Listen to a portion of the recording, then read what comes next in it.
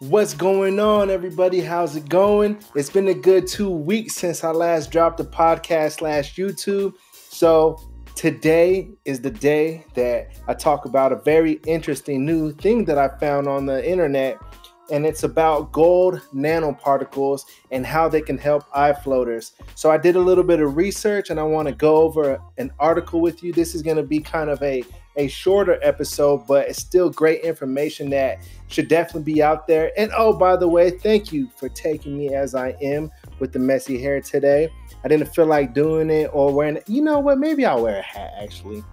I don't want to make you all see that crazy hairdo. Oh, there we go. Oh, that's better. Yes. So anyways, I found a very informational article that I want to go over, and it's titled Laser Heated Nanoparticles Bust Eye Floaters. Okay. But first, before we get into the article, what I want to do is go over what a gold nanoparticle is. Okay. Simple explanation. Something that you definitely need to know before we go over the article. So gold nanoparticle. Oh, and by the way, somebody brought this to my attention on right here on the YouTube channel. And they left a comment and asked me, have you heard about the gold nanoparticle? The new information that's out there. And I went ahead and looked it up. And this is all brand new, like brand spanking new stuff that I feel we should definitely know about. So anyways, gold nanoparticle.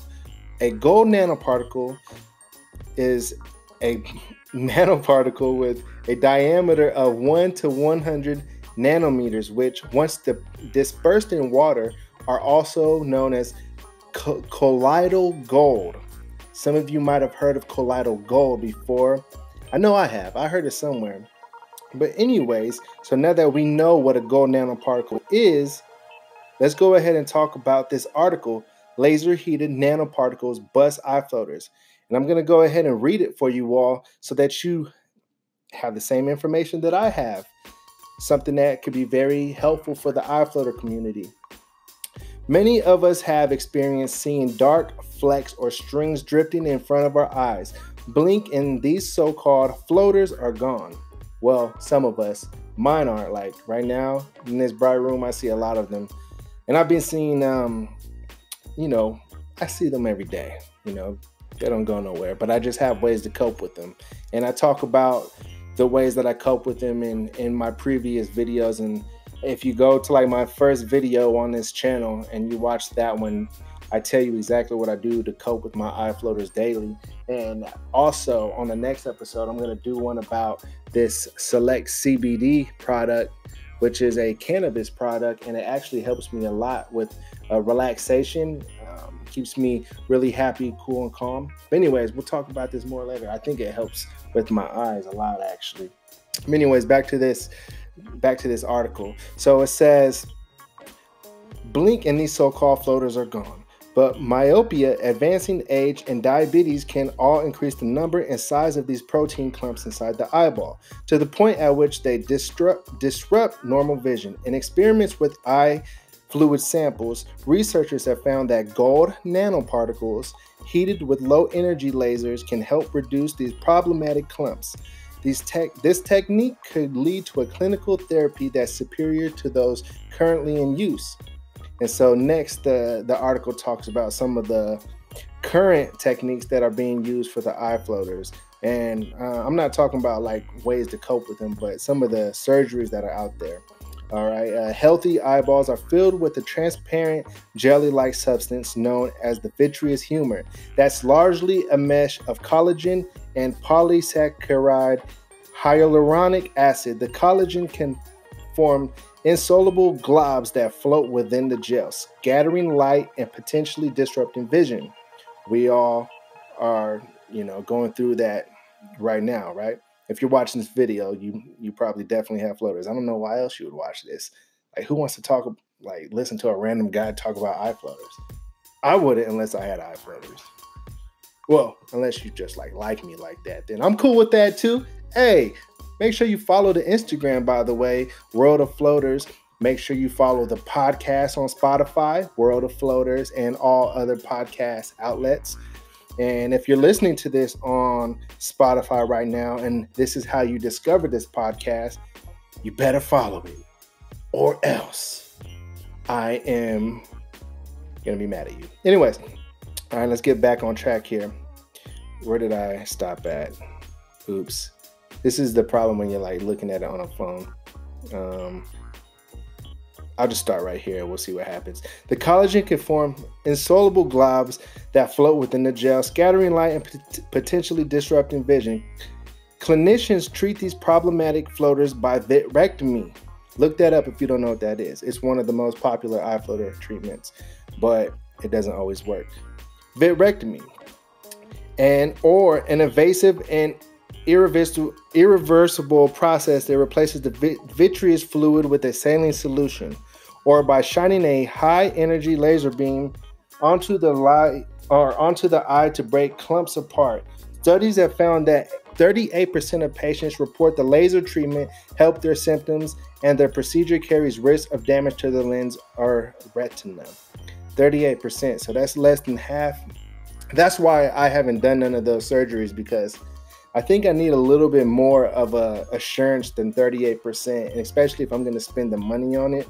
Oh, and by the way, I know some of you do want to get those surgeries done, but don't have the money or health insurance for that. So I did want to let you all know, by donating to the channel via Cash App or Venmo, I am raising funds for people to go ahead and get that treatment. And that's one of my missions that I want to do, is help others who have eye floaters and get them to be able to get those surgeries if they can't afford them.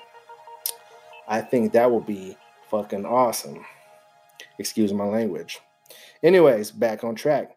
Stephen C. D. Smith of Gent University, G-H-E-N-T, probably said it wrong, and his colleagues looked to gold nanoparticles for a better solution. These nanoparticles tend to remain immobile in the vitreous humor at the site of injection, but coating them with a layer of hyaluronic acid, the same molecule present in the eyeball, allows them to travel and cluster on collagen bundles. This clustering may be because the coated nanoparticles are repelled by similarly charged hyaluronic acid in the humor, allowing them to move to collagen fibers where hyaluronic acid is absent, says Felix Savage, a postdoctoral researcher in D. Smith's lab and the first author on the study. The test with the coated nanoparticles, the team first heated the collagen solution, which causes the protein to clump and form fibers that mimic those in the eye. The researchers then added the nanoparticles to the solution and exposed the light mixture to short pulses of low-intensity laser light. Dark field microscopy revealed that laser treatment broke the fibers into smaller pieces. Compared with larger nanoparticles, the 10 nanometers diameter gold nanoparticles they tested scattered less light, which would likely affect vision less and required less laser energy to heat up, protecting the surrounding vitreous fluid, Savage says. They are also more likely to diffuse faster through the humor to reach the floater targets. It's a really targeted effect, he says. The method required about 10% of the energy of conventional laser therapy. This is pretty good in terms of limiting side effects and potential damage to nearby cells, says Michael Munier of Polytechnique Montreal, who studies nanostructures for medicine and was not involved with the study. In subsequent experiments, Savage and his colleagues found that nanoparticle laser treatment had no effect on the viability of the cultured human Muller cells, a kind of cell found near the retina.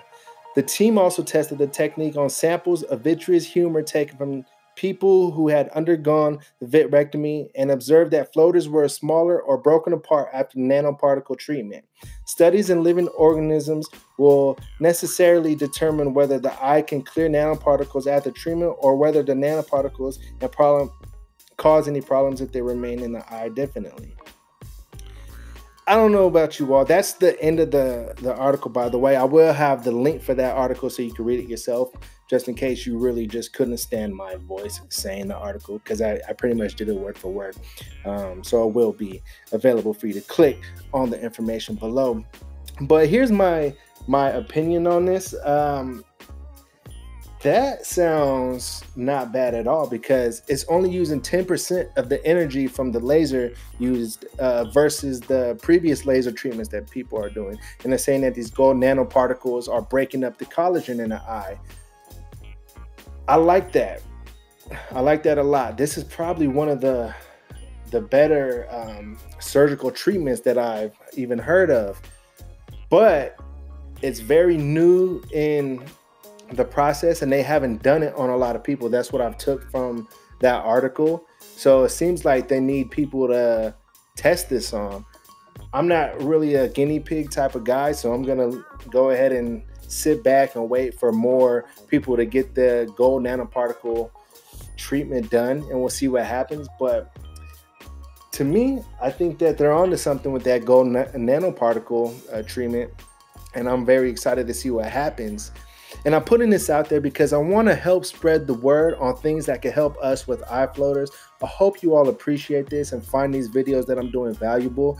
I take time out of my day to do these videos because I think it's important, and I know what it's like to go through the process of having eye floaters is very problematic, and it can cause people stress, depression, and all kinds of things like that. And that's why I do these videos. I really, really hope you appreciate these videos and these podcasts. Please, please, please follow all the outlets that I'm on. I really, really enjoy speaking to you all. Leave comments. Make sure you like and subscribe this video, and I will talk to you all soon. And I'm out. World of Floaters. Peace. I know I'm forgetting something. There's something I wanted to talk about. I can't think of it right now. I'll catch you all next time.